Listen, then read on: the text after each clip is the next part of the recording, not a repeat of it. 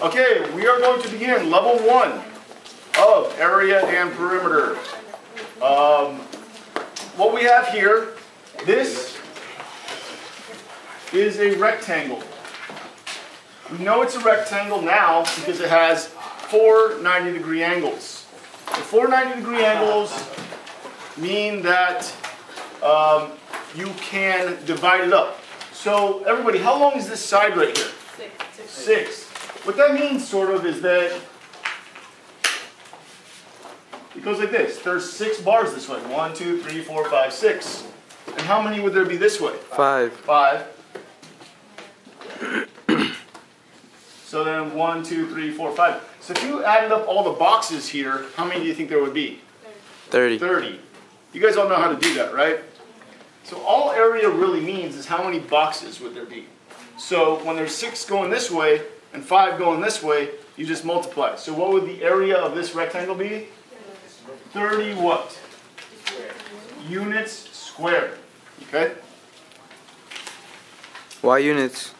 Because if nothing is listed, it's units. If it says inches, it's inches squared. If it says millimeters, it's millimeters squared. If there's nothing listed at all, you call it units squared. Okay? Another thing to know is a little bit of vocabulary. The distance that goes this way, we call the base. So that's B. The distance that goes this way, we call height. So this is the formula that we use for the rectangle area. Base times height. So the base being 6, the height being 5, 6 times 5 is 30. Pretty easy. Okay. Perimeter is also pretty easy, but let's think about this. If it's 6 on this side, how long is it on this side? 6. 6, sure. We know that because the sides are equal. And if this is 6, what's this one going to be? 5. 5.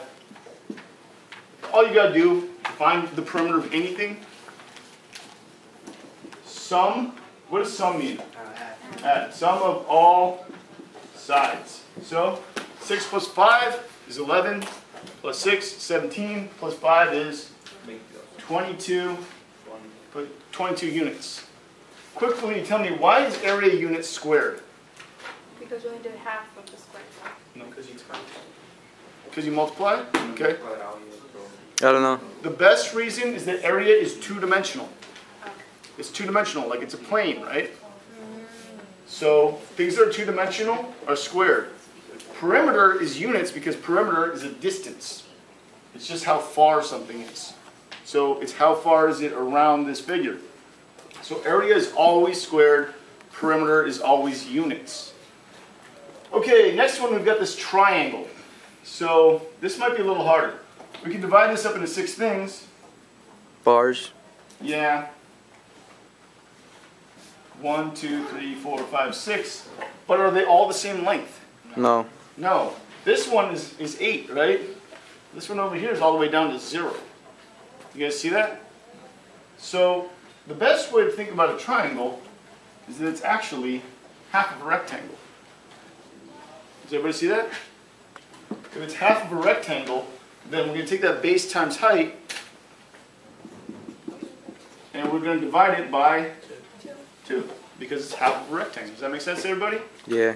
Okay. So what's the base of this triangle? 6. What's the height? 8. So what's 6 times 8? A bigger number. What is it? I'm sorry? 48. 48. There we go. And what is 48 divided by 2? 24. So the answer is 24 units squared. And area is always squared. Always. Okay, then the perimeter will be adding up the sides. So that will just be the 3 sides. 6 plus 8 plus 10. 6 plus 8 is 14. Plus 10 is 24. 24. 24 units. Okay. So that does it for the rectangles and the triangles. Our level 1 is actually going to have 4 figures. We're going to add now the parallelogram and the circle. So get ready. We're going to add parallelograms and circles. I think the rectangle and triangle are probably the easiest. The parallelogram and the circle, a little bit harder. Okay, so parallelogram looks like this. What word do you hear inside the word parallelogram? Parallel. Parallel. And what that means is that opposite sides are parallel to each other. So You guys remember what these little triangles mean that I'm Parallel drawing? lines, parallel lines. Parallel. Good. Okay. I want you to notice something here, though.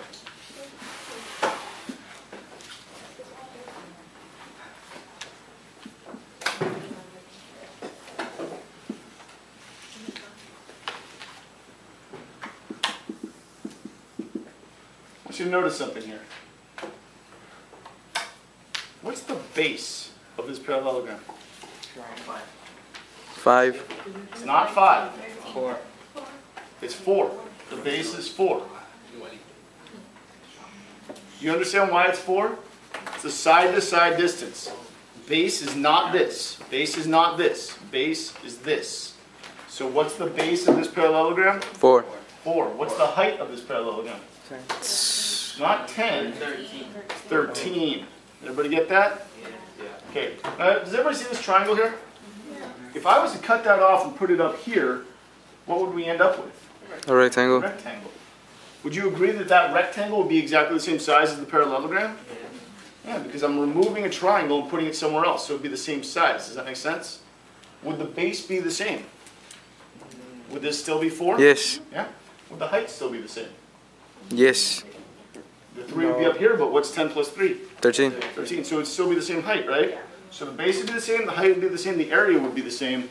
For that reason, the area of a parallelogram is also base times height. Nope, it's just like a rectangle. It's not a triangle. Okay? Okay. So if the area is base times height, what's the base again? 4. 4. What's the height? 13. 13. So you just multiply. What's 4 times 13?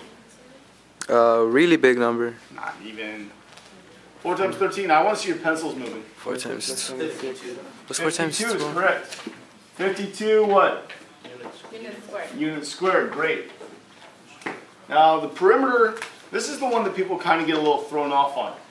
Is 4 one of the sides of this parallelogram? No, it's the base. No, it's the base, but it's not one of the sides. The sides are the outside. No. So how long is this side right here? 13. 13. How long is this side? 5. 5. This one? 13. 13. 5. 5. So 13 plus 5 plus 13 plus 5. So what is 13 plus 5? 18. 18 plus 13. 31 plus 5 is 36. And what do I write? 36 what? Units. Excellent. Okay. So copy, copy, copy. Make sure. If you're watching this on video, make sure to rewind. Marco, quick question? So the area for all quadrilaterals are No. the space times. Absolutely not. Parallelograms and rectangles, yes. Others we'll deal with later. Okay, I'm glad you're thinking that. That means that you're ready to hear the information. The answer is no.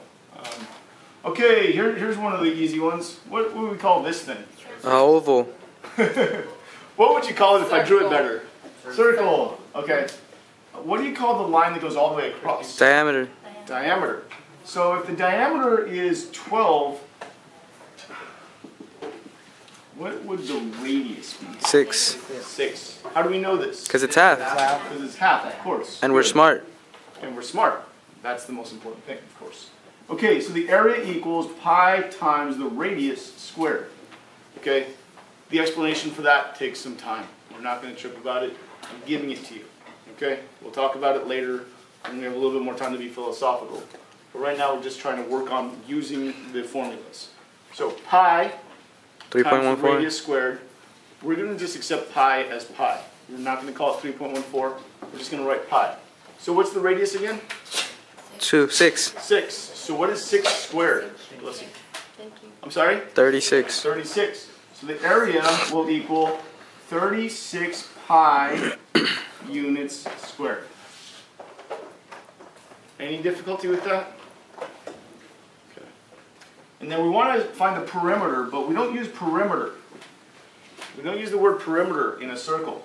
Does anyone know what we use instead of perimeter to mean the distance around a circle? Sounds like circle. Circumference. Yes, circumference. Sounds like an English knight. Circumference. He's from the region of pi. Okay. So the circumference works like this. Some people prefer pi times diameter. 2 pi r also works. In fact, I'll be happy to write both because there's no reason. They actually both mean the same thing. After all, 2 times the radius is the same as the diameter. So this and this mean the same thing. Do I need to say that again? No. Okay. What's the radius, guys? 6. So what's 2 times 6? 12. So it would equal 12 pi 12 squared. pi units or Unit. units squared? Unit. Units. Nope. Only area is squared. Or let's do it this way. What's the diameter? 12. 12. So it would be. 12. So obviously it's the same answer, right? Which it should be because it's the same formula, just written differently. Okay? Alright guys, best of luck with this. Rewind the video if you need help. And thank you.